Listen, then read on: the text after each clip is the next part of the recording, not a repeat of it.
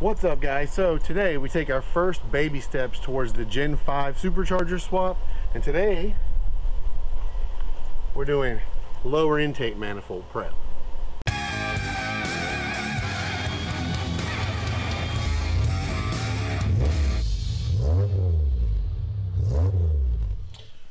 So first thing we're going to need to do is remove some things to make this a little easier. You can see it's not in too bad a shape, so I don't expect this is going to be too difficult a job. All I'm going to do is pop this housing right here off.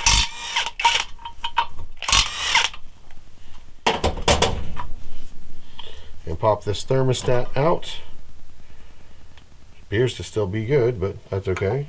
Get that out of the way. The only other thing, let's see, we'll keep this nut, we'll go ahead and take that off, and then flip it over, and we want to take this out so we're not scrubbing on it.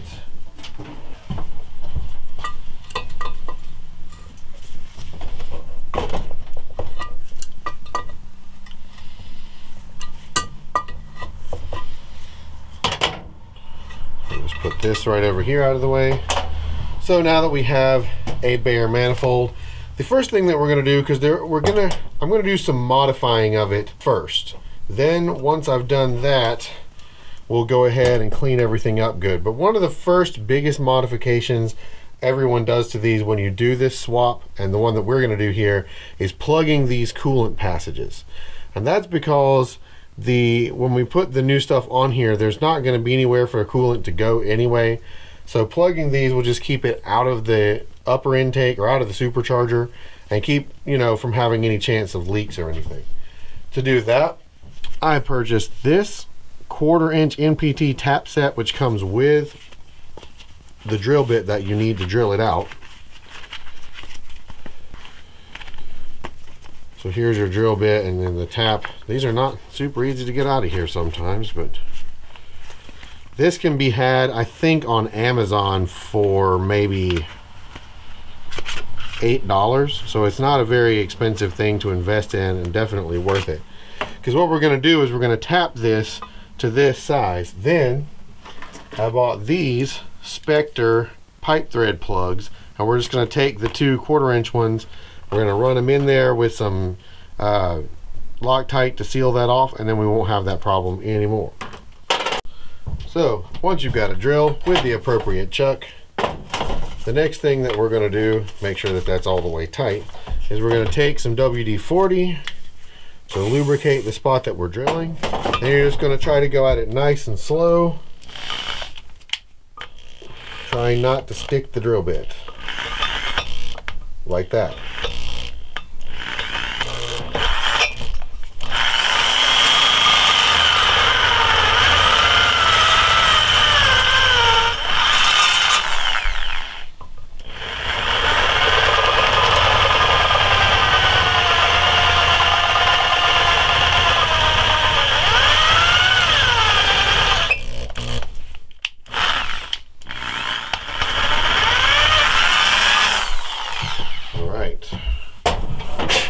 Once you've got that out of the way, just spray this off. This is why I'm doing this before cleaning this manifold. Makes things a lot easier down the road. The next thing we're going to need is your tap, and we're going to need something to drive it with. So for the sake of this one, I'm just going to re-lube this with WD-40, and with the size of this tap, I can use just a wrench to get this started. And then all we're going to do, you want to make sure you start this as close to dead perfect straight as possible. You don't want to thread it crooked. And then once you get it going, it should get easier to keep it straight. Just like that. Once it taps it past a certain point, it goes in really easy because this is just a thin piece. It's not solid all the way down. Then you just unthread it like so.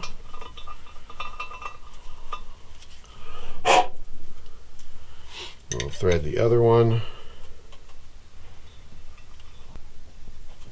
So getting that initial bite is the hardest part. Once it once it grabs and actually gets the first thread cut in it, it gets a lot easier. And then once it gets past that first bit there, it's going to get a whole lot easier. Now this is a tapered pipe thread, so you do want to make sure that you thread it all the way down as deep as you need it, because as this goes up, it's going to get bigger. The way you can tell if you've got it threaded well enough is to take this,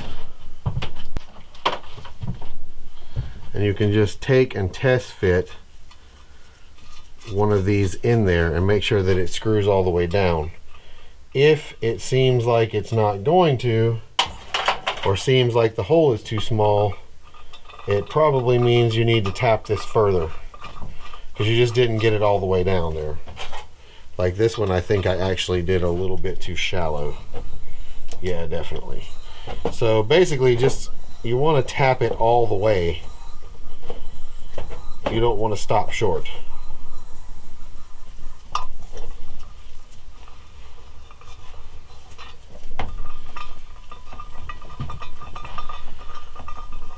Just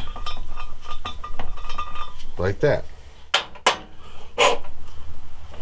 So once you have test threaded both of your pipe plugs and you know that those are going to work, we'll just sit those out of the way. That's going to go into the things that are going back pile. Then we're going to clean this mess up. All right, and the next thing we're going to do is we're going to take this off, because since we are prepping this, there's just no sense in leaving anything uncleaned, because we're not in a hurry here. I want to replace all the gaskets. We're just going to do everything we can at one point. So you take both of those out and hit that with anything and it'll pop off just like that. And now your coolant passages are open to the outside, which is just an easier way to get in there and clean all that up. So the next thing I'm going to do is remove that gasket.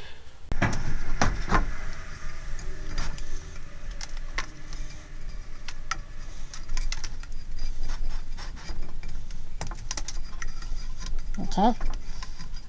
We'll do there. Flip this. Well, let's see. Top's pretty good gasket wise. Scrape down the sides a little bit.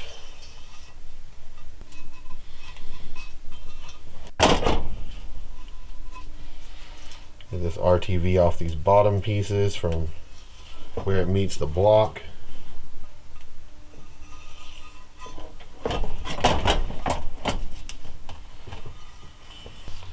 And on this particular one, the aluminum is in really good shape, which is very nice. So to clean this, basically what I've got planned here is a makeshift parts washer. This as my basin, and then to get in there and clean with, we're going to use some parts dip actually, which I plan on hanging on to and saving to reuse again in the future. This is basically the stuff they sell at auto parts stores for dunking carburetors and cleaning carburetor parts. So it should not have any problem decarbing this manifold. Just going to take that open. We're going to pull the dunk bucket out because I just don't need that. And then we're just going to pour some of this right onto here. And keep the rest of that down there to dunk the brushes in. Then I just picked up a new set of wire brushes for this, because the ones I had were some of them gone already and some of them not in great shape, so I figured we could just use some new ones. So the next part of this is just kind of no fancy way about it. It's just going to be scrubbing.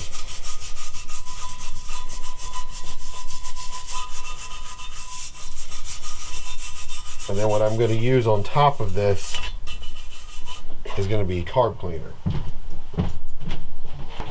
just like this as a kind of a rinse off as we go. So it's going to be messy. There's no way to get around that.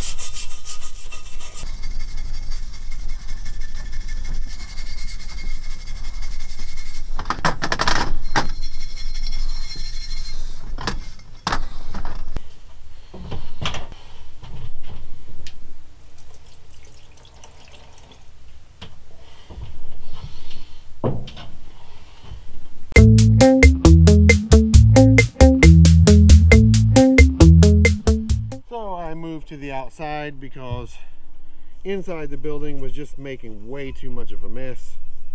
So now that we're out here, just continuing the same thing, kind of working my way from one side to the other, using a combination of the dip and the spray. Usually mostly the spray just to rinse it off as we go.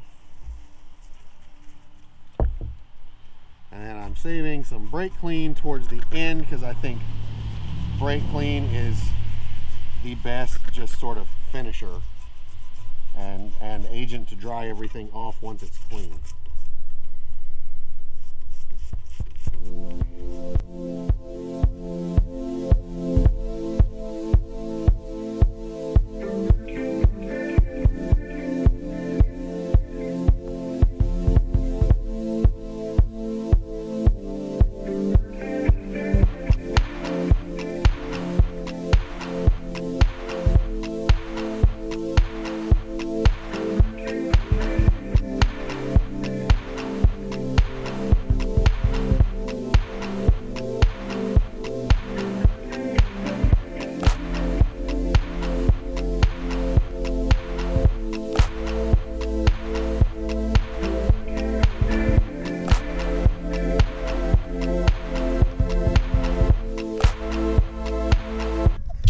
And then step 2 is right here.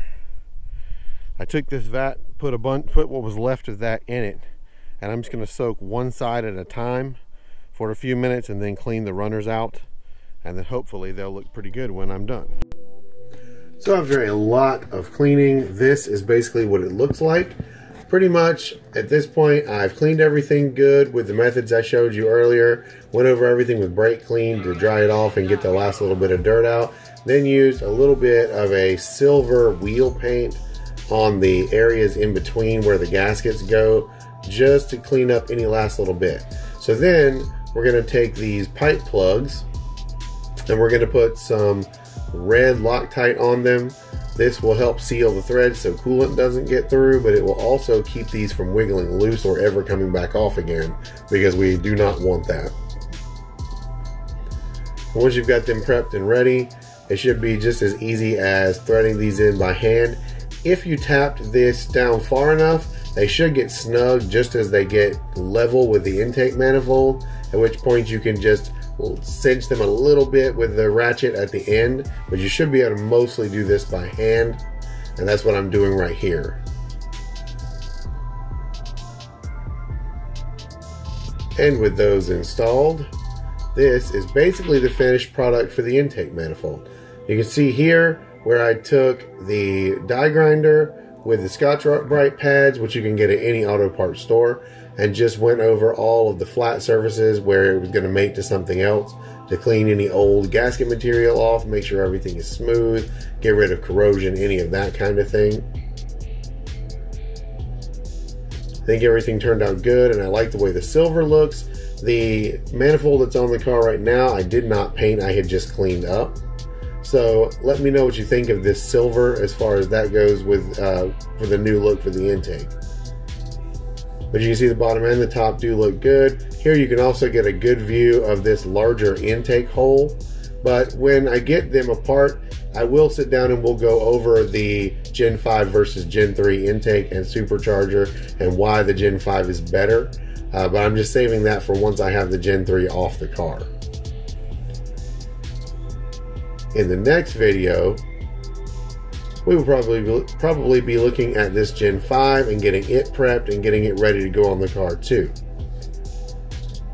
But for now, just happy with this lower intake, with it being done. So just You guys, if you'll just let me know down in the comments what you think about what I should do color-wise. This is what's on the car right now, the factory Gen 3, and it's just painted red, and then the lower intake, I cleaned it, but I didn't paint it or anything. So if you guys will let me know down in the comments what you think I should do as far as the color theme for the Gen 5, if you think I should do anything different, or if I should leave the lower intake silver, or make it red, or black, or something like that. So just let me know down in the comments. So that's it. The lower intake looks a lot better now, much cleaner, ready for some gaskets, ready for the supercharger to be prepped and ready to get put on the car. Hopefully there was some useful information in there. If so, make sure you drop this video a like, drop me a comment like I said, and let me know what you think I should do color scheme wise, or if there's anything you want to see along the way of doing this swap. And other than that, make sure you're subscribed to the channel so you see the next video when it comes out. And I will see you in that video. Thank you so much for watching, and peace.